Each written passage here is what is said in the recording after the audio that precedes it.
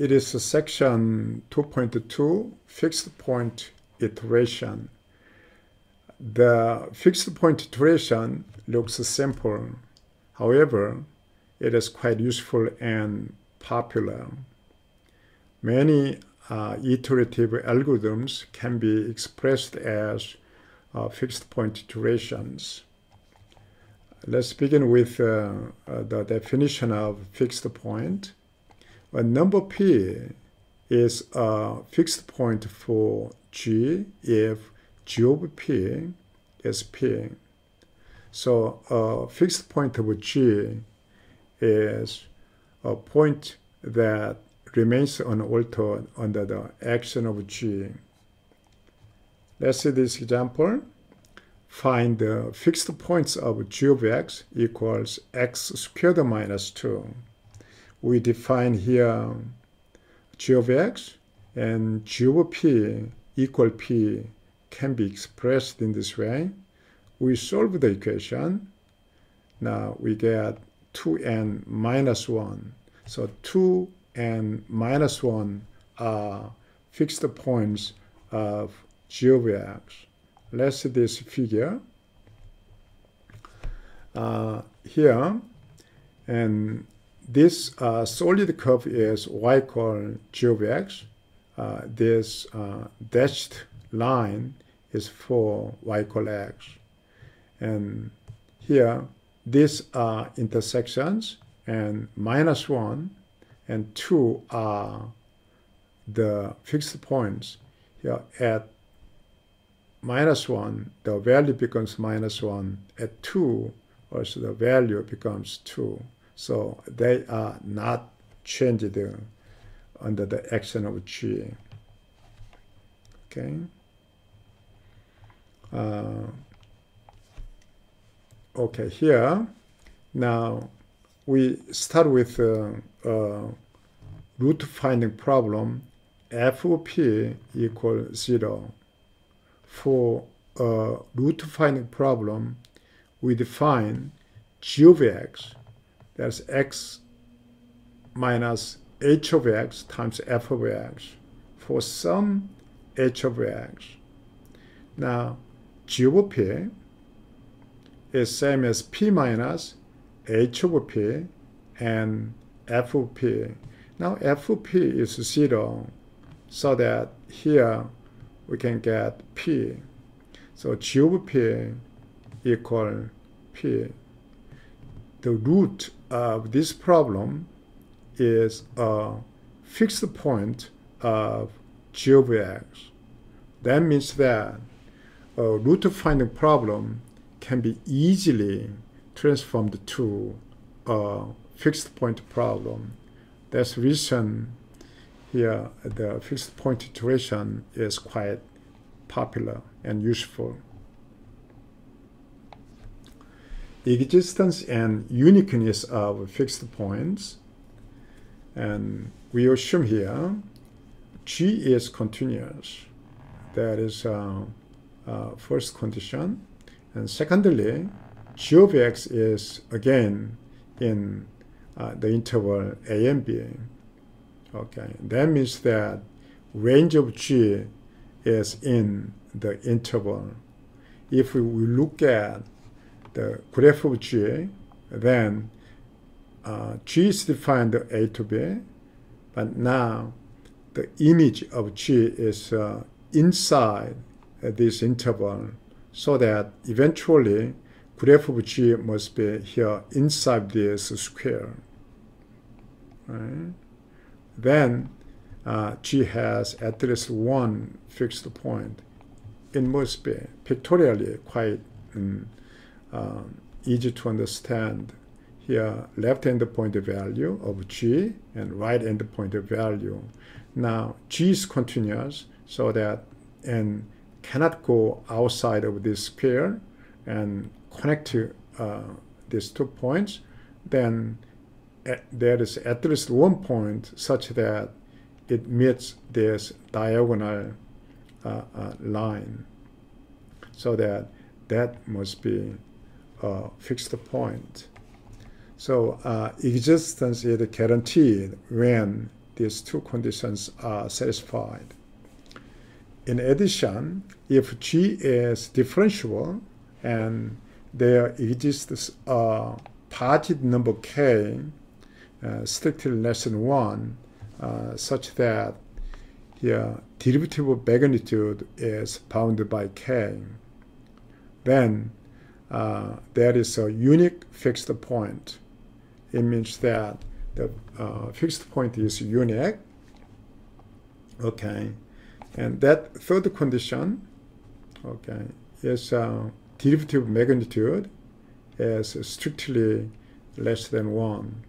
That means that it starts from here, and once after passing this diagonal line, and now derivative is strictly less than 1, so that it cannot come up rapidly to pass one more time.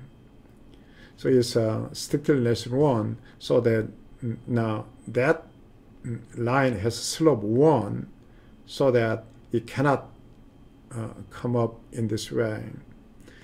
So here, with this one, now the existence is guaranteed along with these two conditions.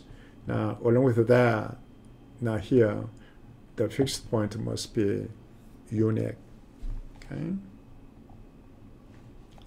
Show that G of x, given in this way, has a unique fixed point on -1 to 1. Firstly, we have to see G is continuous. But it is continuous quite easily. We can see that this is a polynomial. And secondly, the range, you have to check range, G of x. Okay, let's see the graph of G of x. Okay, now we'll make a vertical line as good as possible. Okay, now when x equals 0, it has a minimum -2/3, so that it is given in this way.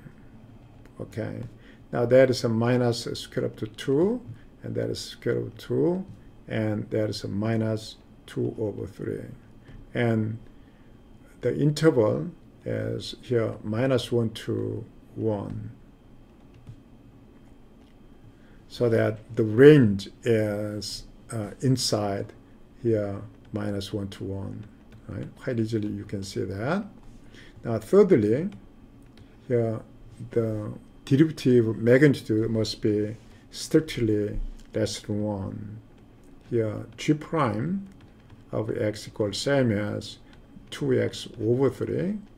Now maximum and x is in here -1 to 1, and G prime x, that, okay, that must be when x equals 1, the value is 2/3. So that is strictly less than 1, right?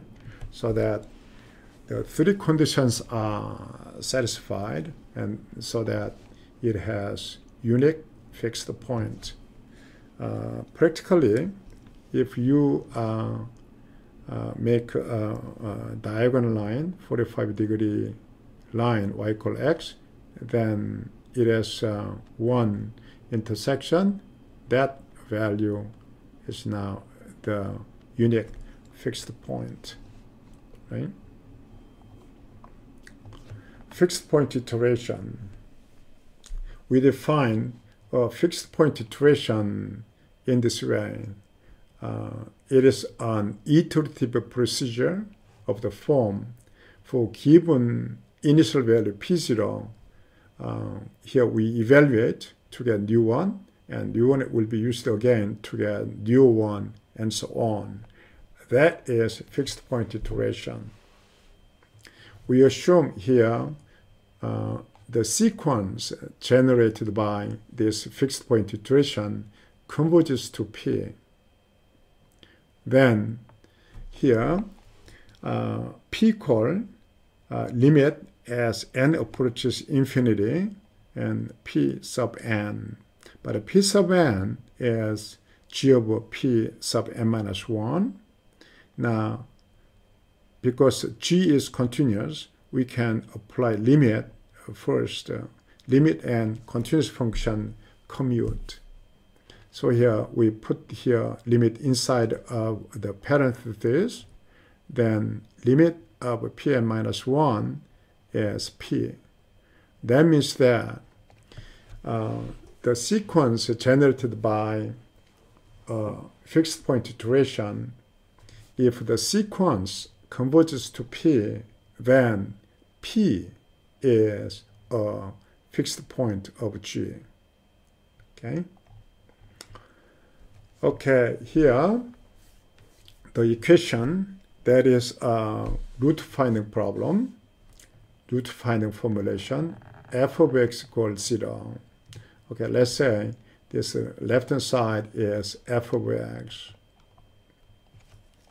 That is f of x. Now, has unique root in the interval 1 and 2. There are many ways to transform the equation to a fixed point form, x equals g of x. Like we can make it many of them, but we'll see here only 6 of them. Here, x equals x minus f of x. That is a form, and now we start with equal 0 and then multiply minus, and here add both sides x, then we reach at that. So that this can be easily transformed, this one. Now that portion is defined to be g sub 1. Now for given equation, first we divide it by x, and then we are moving here these two terms to the other side and divide by 4. Then x is same as that term. This is called now g sub 2. So these are fixed point formulation, x equal g of x, so that it is fixed point formulation. Now from here, okay, we move these two terms to the right side and take the square root. Then x becomes this one. This portion is now g sub 3. Okay, that one can be rewritten in this way and divide by 4 and take a square root. Then we can reach at that. X equals this one. So this is g sub 4. And now, first we factor out x squared for the first two terms. And here, move this one to right side and divide by x plus 4 and take square root. Then x equals this one, and that is now g sub 5. Okay, the final one, the 6th one, is a special form. Now here, that's f of x. Rather than this one, we put here 30x squared plus 8x. This denominator is not chosen arbitrarily. In fact, that one is a derivative of f of x. So top is now f of x. Now bottom is f prime x. So we choose this special one, and that is the final one here. So we have 6 formulations. For one given zero-point problem, we transformed it into 6 different fixed point formulations. Now let's see if these formulations are here meaningful when you try to do fixed point iteration as in this one. For initial value, you evaluate, and the output is again used and again used to get u1. So let's see if these formulations are really meaningful. Okay, here we also check the maximum of derivative magnitude. For this problem, the solution is now real solution is here given in this way. I wrote down here some digits, but anyway, this is the true real root. Okay, for first fixed point formulation, G1 is defined in this way, x minus f of x. Now for that one here, derivative of g and absolute value and take a maximum is 27. And here when we consider uniqueness of the fixed point, here that derivative must be strictly less than 1. Now the value is 27. For this g, we apply the fixed point iteration, start with 1.5, it's near around 1.3 and 1.5, and tolerance 10 to the minus 3, and output is sequence. As you can see over there, after 1, 2, 3, 4, now 5, 6, 7, 8, 9, 10. After 10 iteration, the value becomes 4 times 10 to the 5,840. So that it's blowing up. It's rapidly blowing up for G sub 1. So it is not meaningful transformation. Okay, for G sub 2, we defined and we check again maximum of derivative of magnitude, which is 3, and along with this one also is blowing up. You can see it quite easily. For G sub 3, now, okay, the maximum of derivative of magnitude is infinity, and after one iteration, the program stopped. The reason is that along with this value, the P1, now inside this radical, the value is negative, so that now it becomes complex valued, and computer doesn't know what to do, so that it stopped. Now G sub 4, we defined it again, maximum value. Okay, now here derivative magnitude is larger than 1, but for this case it is convergent. And sometimes although the derivative magnitude is larger than 1, it may converge. However, once it's less than 1, then it is guaranteed. G sub 5, okay, here again we check the maximum of derivative magnitude, which is 0.14. Okay, that is way less than 1, and as you can see over there, it is convergent quite nicely. 1, 2, 3, 4. After 4 iteration, the tolerance is satisfied and stopped.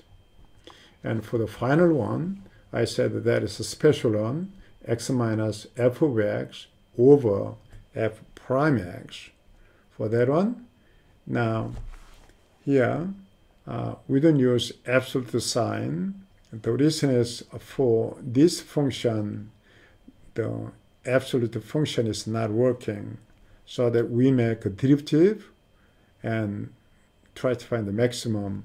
And for the derivative, now take a here negative and try to get maximum, so that eventually the maximum of derivative of magnitude must be maximum with these two values. Now is strictly less than 1. So practically the fixed point iteration is converging very nicely. After 3 iteration, it is convergent, satisfying the tolerance. Okay. Fixed point theorem. This theorem is the major theorem for fixed point iteration. G must be continuous, same condition as earlier.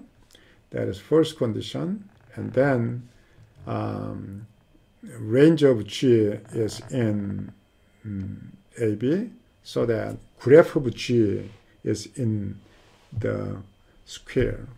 And here there is a positive constant K, which is strictly less than 1, and then derivative of magnitude is bounded by K. Along with this third condition, the fixed point iteration converges to the unique fixed points.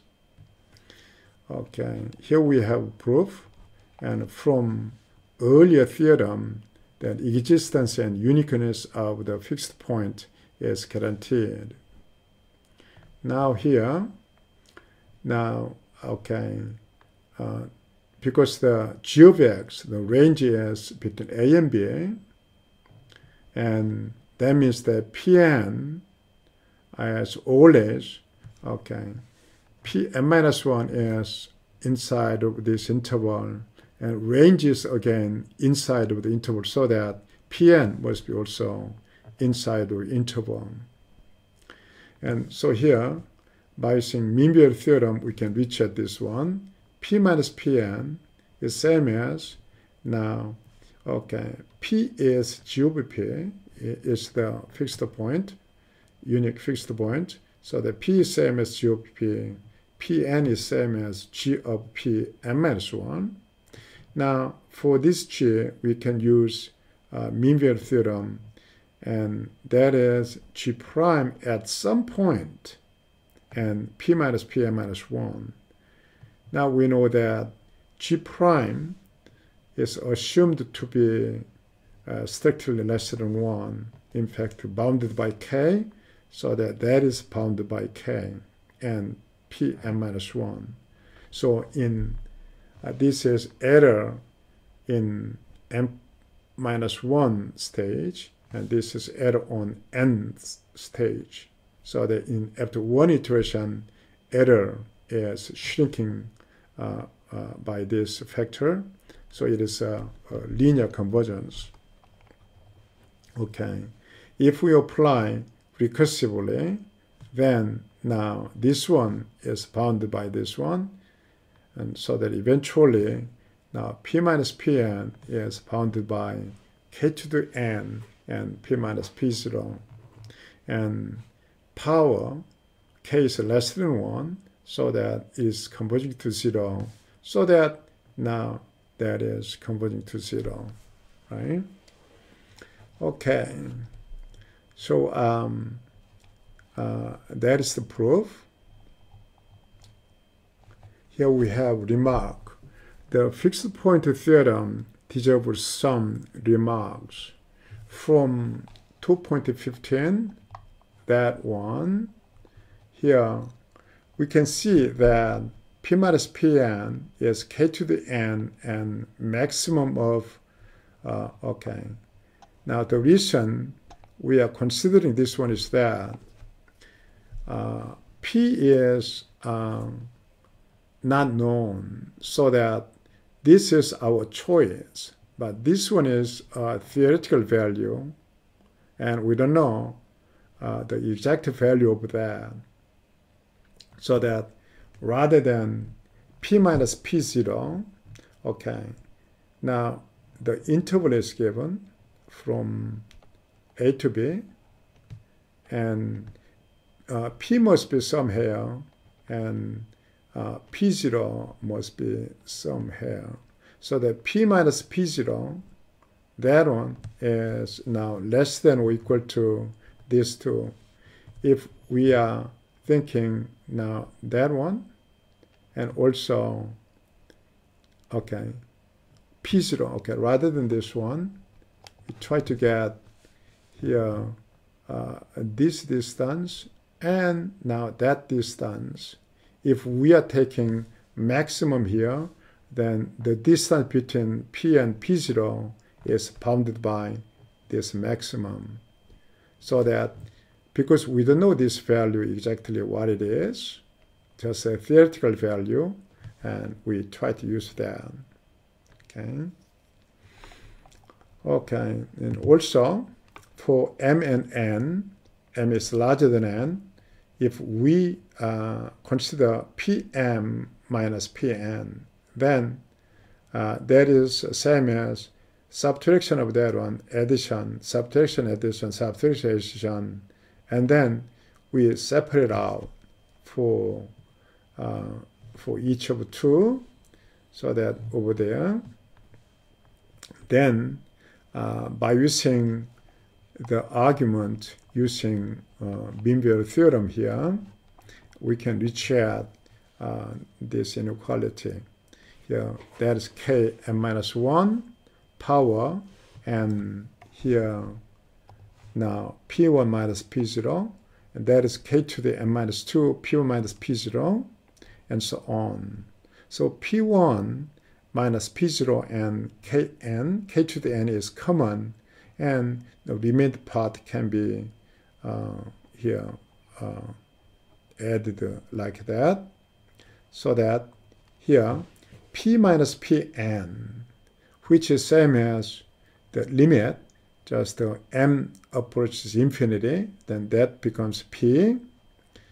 Now, so that for this one, we take m goes to infinity, then kn, p1 minus p0, this term, and then now k to the I summation, an infinite summation.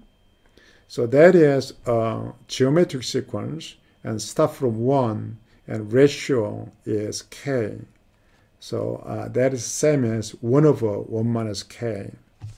So this whole value is same as 1 over 1 minus k. Along with that, we can reach at this term. So here, we summarize p minus pn is bounded by k to the n over 1 minus k and p1 minus p0. Again, we are trying to get this inequality because here that term is a theoretical value. Okay. Now, the fixed point theorem holds for any contractible mapping G. Okay. Here, in definition, contractible mapping is a function satisfying this one. For any choice of 2 point x and y, the image, the difference, is bounded by now k, which is strictly less than 1, and now the point difference. That is contractible mapping. Once it is differentiable, then by divide by over there, take a limit so that eventually derivative is bounded by k. Okay, so that is for, even though it is not differentiable, you can use fixed point iteration, and once it is contractible mapping. Okay, here let's see this practical issue. In practice, p is unknown. Now we consider here pn plus 1 minus pn. That is here, in the beginning we subtract p and add p, and we separate the terms into these two parts. Then this side is larger than or equal to this subtraction. Now by using, again, mean value theorem, the argument, this can be written in this way, so that that is same as 1 minus k pn minus p. Okay, so here we have now and 1 minus k, and we divide the inequality with 1 minus k, then this term is smaller or equal to 1 over 1 minus k, and this term over there. And now here, rather than Pn plus 1 Pn, we try to use Pn and Pn minus 1, and along with one more k here, so that this one and the error is bounded by this one. Now, this magnitude is just the distance between consecutive iterates. So once it is small enough, then error is small enough. And so here, this one can be used for stopping. So iteration can stop when the consecutive iterates are near each other. Okay, it's close enough, then we can stop the iteration. Okay, but in practice, a problem is given in this way. Just the equation is given. Then, if you want to find the solution, and by using fixed point iteration, and first you have to decide the interval, and then you can estimate number of iterations necessary to obtain an accuracy up to some tolerance. You can do that. But here, in order to determine the interval, you may try to use some graphic tool. For that one, here, y equal x, the graph is this one, and y equal g of x is now given in this way. So it's quite simple. And if you are choosing from 0 to 1, a is 0, b is 1, then the graph is inside this rectangle and looks like the slope is strictly less than 1. And for any starting point, you can solve this one by using fixed point iteration.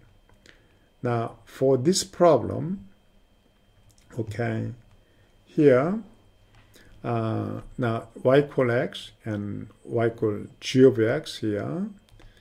If you try to choose the interval from here to there, then around there, maybe the slope is larger than 1. Of course, you can check the slope, magnitude of slope, by taking derivative. And however, any apparently it looks like larger than 1. So that you may try to choose interval from here, and then now to make the range inside the also the square, you may choose upper bound a little bit far away. But anyway, from here and somewhere, then it looks the slope is now bounded by 1, strictly less than 1.